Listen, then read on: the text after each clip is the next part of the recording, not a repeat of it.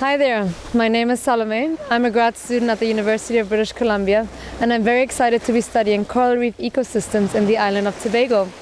I will be researching how coral reef ecosystems are recovering from past bleaching events due to climate change.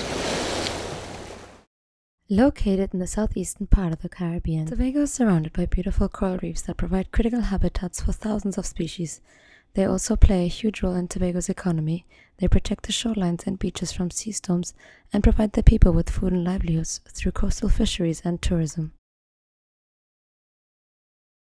Despite their value, many of Tobago's reefs are degraded and at high risk as a result of long-term disturbances such as overfishing, reef diseases, and water pollution due to untreated wastewaters and increased terrestrial runoff. In the last 2 decades, Tobago's coasts have become struck by mass coral bleaching events as a result of unusual rises in sea surface temperatures driven by climate change.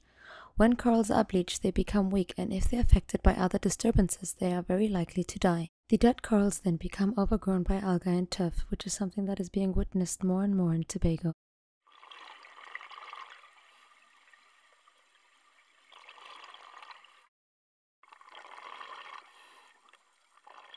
The aim of my study is to assess the current state of Tobago's major coral reefs 3 years after the 2010 mass bleaching event. Additionally, I also want to investigate if coral reefs' recovery and mortality differed at reefs that are more exposed to disturbances than others.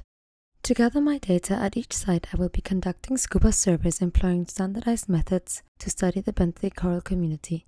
I will also be measuring environmental variables such as water temperature and salinity, as well as undertake water quality tests to measure the levels of water pollution and sedimentation rates. In spite of being at a high risk, very little scientific research has been done on Tobago's coral reefs. Since the 2010 bleaching event, this will be the first study to assess the health of major coral reefs on the island. This data extrapolated will be important to guide marine resource management, especially regarding the reduction of water pollution and overfishing. Furthermore, understanding which of the island's coral reefs are still resilient to coral bleaching events will be very useful for the strategic selection of marine protected areas.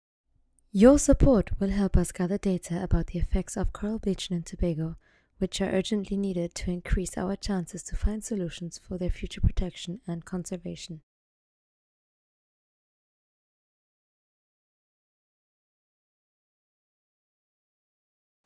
So thank you so much for checking out my project. Contributions of any amount will greatly help the research and conservation of coral reef ecosystems.